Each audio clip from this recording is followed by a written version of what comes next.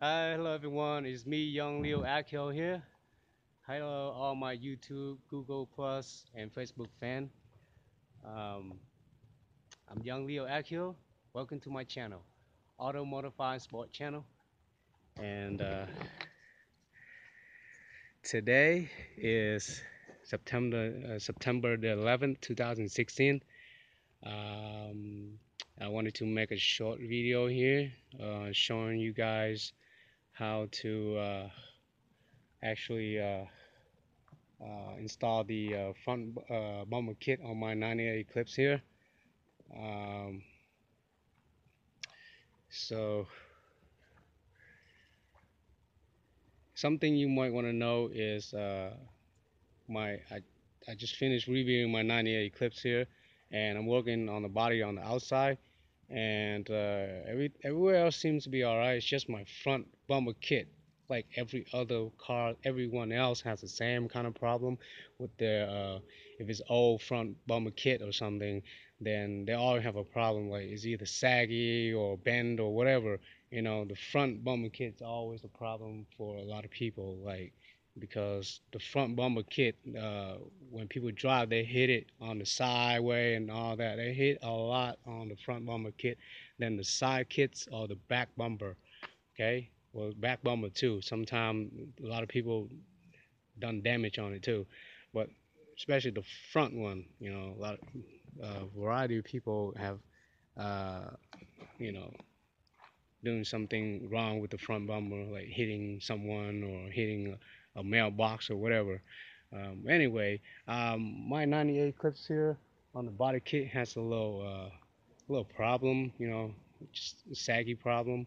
But today I am actually almost completely tighten it down and bolt my front bumper kits on, and I figure I want to make a video while I'm almost done and kind of show you guys through, because you noticed my other video, it was saggy, right? Like it was off, and it looked saggy when I trying to put it on because there's some bar problem when they welded the bar for the body kits. The bar on this side is low, too low, and the bar on this side is too high, high to the point that uh, my kits is like, it's kind of cover my headlights up there.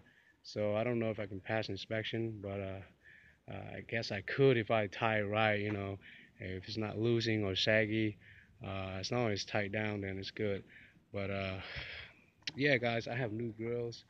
I just finished installed new front grills, side grills on my front body kits here. Shining out my headlights already. I might have to shine it again before I take it to the inspection place. And all right, guys, let's get straight to what I'm trying to show you guys what I'm doing here.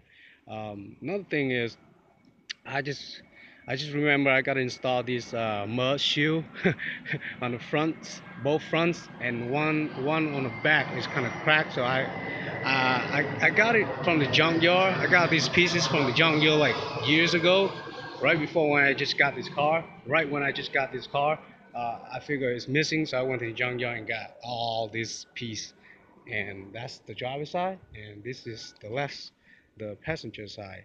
I just got it back from the back of my house and clean it. And it, wipe it down. It was all dirty. Now it's a little bit cleaner. It don't necessarily need to be so clean because it's a mud guard cover. All right, so just clean, as best as you can. And I'm gonna install this right after the front kit. Um, as you can see, I need some screw for these. See these kind of screw? Yeah, I need all those around. And basically, it's just gonna be installed it right here, around inside of this wheel here to cover it up. And my back, I have the old one here is cracking. See, it's breaking. So that's why I got a new one. A new one, see? Nothing break, nothing cracked, just a little dirty. Just like every other mud guard, they're all dirty, unless you're trying to repaint it. See, mine's cracking. See that? Yeah, I need to change to that new one. uh, and of course, need to clean. I just kind of wash my car. I need to wash and clean my wheels too. That's the last thing I ever have to do. And putting some wheel wax on. Um, yeah, so let's get to the body kit part. Uh, my other backside is fine, nothing cracking. Like the cover, yeah, it's fine. Yeah, it's still there. So on this side, I just need to install the mud guard back on. Also, this is important right here. You need to have all these little clips for the screw to screw in. Right there. Before you screw in, you need those clips right there. That's it about the mud guard. So let's get back to the front body kit here. Trying to bolt it. The driver's side seemed fine when I installed in the bolts. There's two bolts on this side. Well, you can see it. What? It's the M8 bolts. There's two of it. This driver's side seems like it's installed it right on, but like over here it's kind of saggy because they can't weld it right with the metal bar right there. So I have to use some zip tie. Zip tie one right there. Looks like that's the only holder they ever made for the zip tie. But this front, let's see what it takes out. You can see this front top right here. Uh, there's actually 5 M6 bolts. Oh, for some reason my camera is so dark, but I don't know if you can see it. But anyway, there's 5 M6 bolts on the front grill here. I mean the front kit with the metal, with a thin metal uh, where it holds on the front there. And this passenger side right here, see the metal bar, they welded too high and now it's blocking my headlights. And I can see they putting some holes for the zip tie on before, but see I was trying to install these 2 bolts right here. That has the 2 M6 bolt right here with the washer. But before when I took it out, it was on, but after I take it out and install it back on, it won't install it back on. So right now, you know, I have to use zip tie.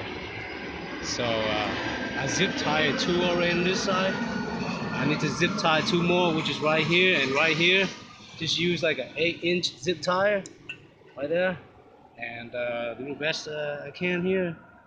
Zip tie it through these holes, the bolt holes. Right there. There's the bolt holes right there, one right there, and another one right there. Use the zip tie to go through those holes, and through the body kit holes too. I zip tie these two to this metal bar here for the body kits, and it stay on well. It's just that I would need to cut and weld it again after inspection. If they pass it, I'm gonna go home and recut it and weld it again on this side right here. It needs to be a little bit lower. Can't be so high, it's blocking my headlights. And the other side's too low. I gotta cut a longer bar too. Uh, but yeah, I just uh, put some zip tie on these two. I'm about to put some zip tie 2 more on at the end right here on the passenger side, and if it stay on, then I'm done. I'm just gonna take it like this, drive it like this to the inspection, and have them inspect. Um, and yeah, so it should be fine, I guess. See, after I put the zip tie on this 2 hole, it'll be like that. I mean, it's not so pretty. It's gonna be kind of ugly, like, you know, balled up or whatever. Uh, and then my hood, it's fixed, okay? Don't worry, my hood is shut, okay? I just leave it on so it's easy for me to uh, take it up, back and down easily. That's all. But but the kit's not so low though. You see, yeah, once I got it on, the kit's not gonna be so low. I guess I can still pass through the driveway, you know, running back and forth. But I'll show you about the bolting. Tighten the bolts. Use 10 millimeter socket and just tighten those bolt. These two bolt right here. Whatever you can use to tighten a bolt on the body kits. If you can use 6 millimeter bolts to tighten your body kit, that'll be great. You know, you don't have to use zip tie like some spot on my body kits here. I have to use like completely on this side. I have to use zip tie. Um, Another thing I want to mention, I'm a order online. It's called quick release. I'm gonna I'm gonna buy it. The quick release is basically like this. I told you about that earlier. It's like a big bolt right here with a thick rubber band going down right here and another thick bolt right here. Which what it is it'll hold the front bumper to my fender, so it won't be saggy. You see, it'll be lift up right. It won't be saggy. Like, you know, it'll attach each other and it's gonna lock each other, because you know both sides, the front kit and the fender sides over there, they're always saggy, just like over here. And bolts, you know, it's always gonna be breaking. So that's why they sell those things called quick release. So I'm gonna get a set of that, I guess by next week or so. After I get it inspected, I'm gonna have to install that anyway, regardless. Because you know I know if I use zip tie later on it'll break out or whatever, you know. Don't matter because zip tie is still it's still not. I mean, one zip tire will hold about 60 pounds. I have I have three on this, four on this size, and you know I don't think you know it'll weigh that much, you know. So I'm good with zip tie here for now. But definitely gonna go with quick release after this. It's gonna make your car look nice too. It makes my front gonna look nice with the quick release. Um, just like some of the tuner car out there you see, they put that quick release uh, locks to hold the front bumper to the fender, and it's just holding it real tight, and the looks gonna looks nice too. Pretty cool, you know. Then after that, of course, I'm gonna get me the hood latch lock right here. Install both sides. The hood lock. It's gonna look nice. I'm gonna show you guys when I get to that part, making a video while I install that too. It has like three kinds of locks, so it depends on, some locks might be easy to install and some other might be harder to install. But I'm gonna get me like a decent one. So I don't know yet what I'm gonna get, but I will get me a set of hood locks after this. So yeah, I need to make a grill to put it right there too by the fender hole. That's my next step, I guess. And also, if I do that, I'm gonna have to go over here and cut the SAM hole like over there and put the grill on too. And okay, about the body. Um, Once I put in like my mud guard and everything on right, you know, boat right. You see my side kits, because I've been taking in and out before to fix my door, like especially on the driver's side, this side here, the side kits, you know, it's kind of come off. I need to bolt it in first, and then I need to put some bondo. Okay, just clean it first. Clean it, you know, with sandpaper or whatever. Clean it nicely so it won't get rough.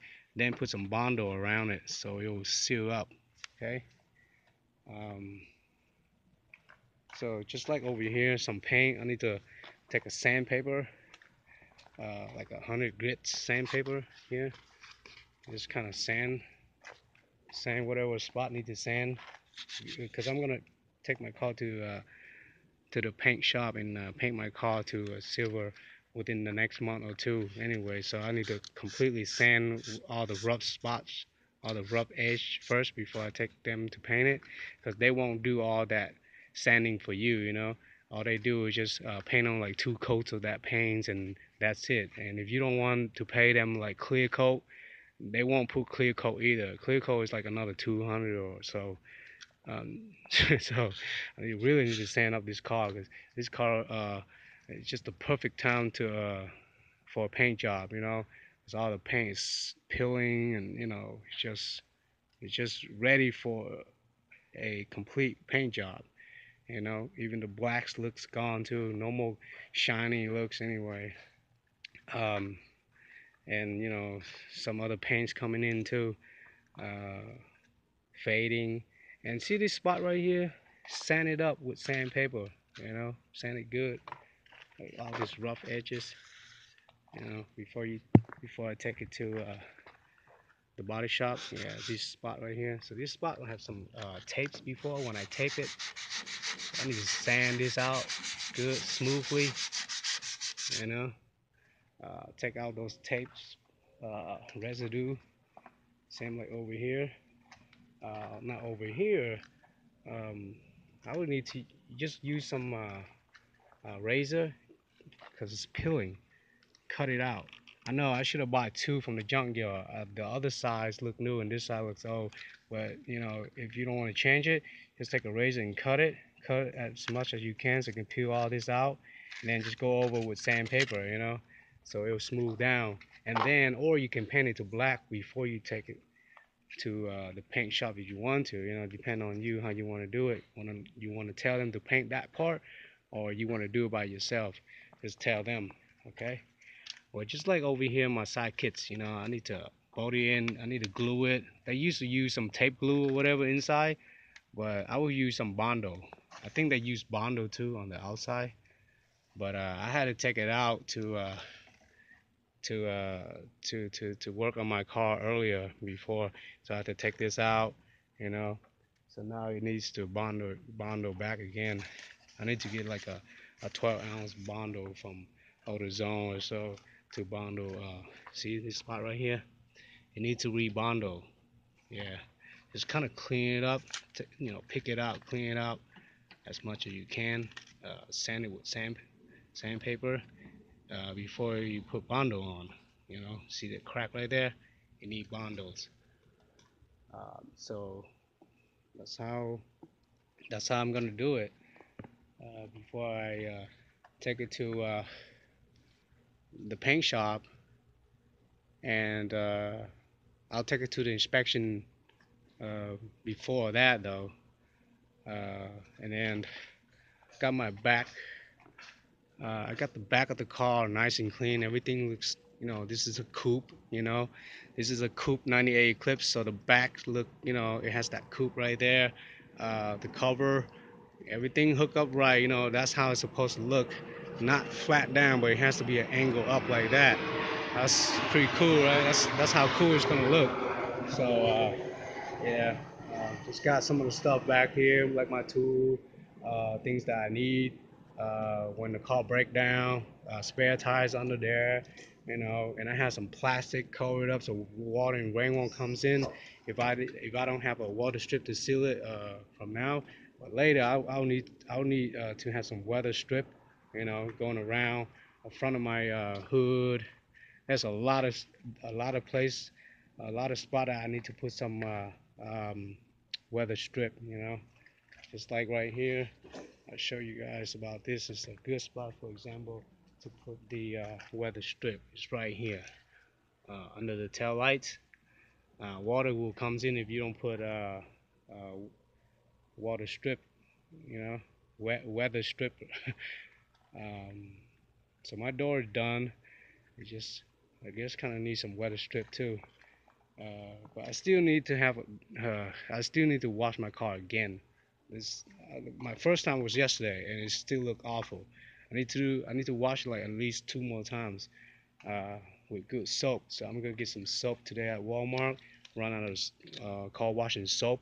As my soap is all gone. You know. Yeah, I got sponge, but all my soaps are gone. So I need to get another bottle of soap from Walmart, and just get some more little things at Walmart, uh, whatever I need. But yeah, back here it's been clean. I just need to shine up my tail lights. So I'll probably make another video right after I'm done with the cleaning and stuff. The tail lights. My reverse lights are good. Just need to clean some more back here too. Still look dirty and dirt. Oh yeah, about my uh, back of my windshield here.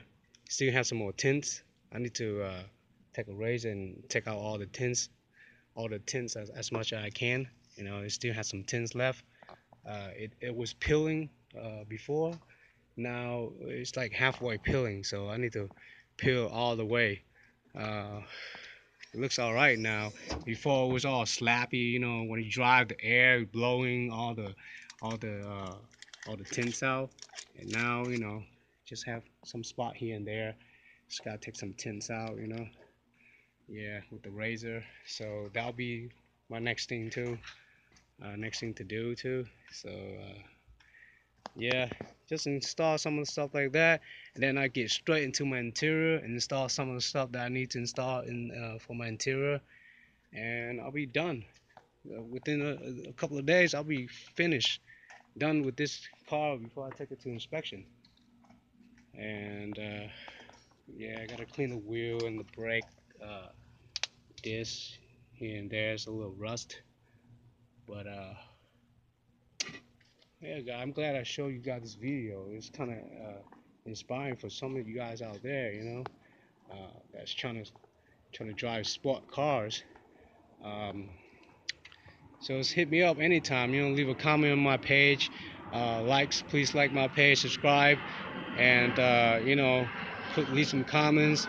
If you guys all about modifying sport cars, that's all. That's all I'm about. Modifying, auto modifying sport cars. So hit me up when you can. Contact me. Uh, leave some comments, whatever you want to say. You know, more. These are my experience. So the more experience, the better. You know, and we can trade information back and forth and knowledge. You know, knowledge back and forth. So I'm always here. It's me, Young Leo Akio. Thanks for watching my channel, Auto Modifying Sport channel, and peace. See all you fan later. Please like, comments, and subscribe my channel. Thanks. Bye now.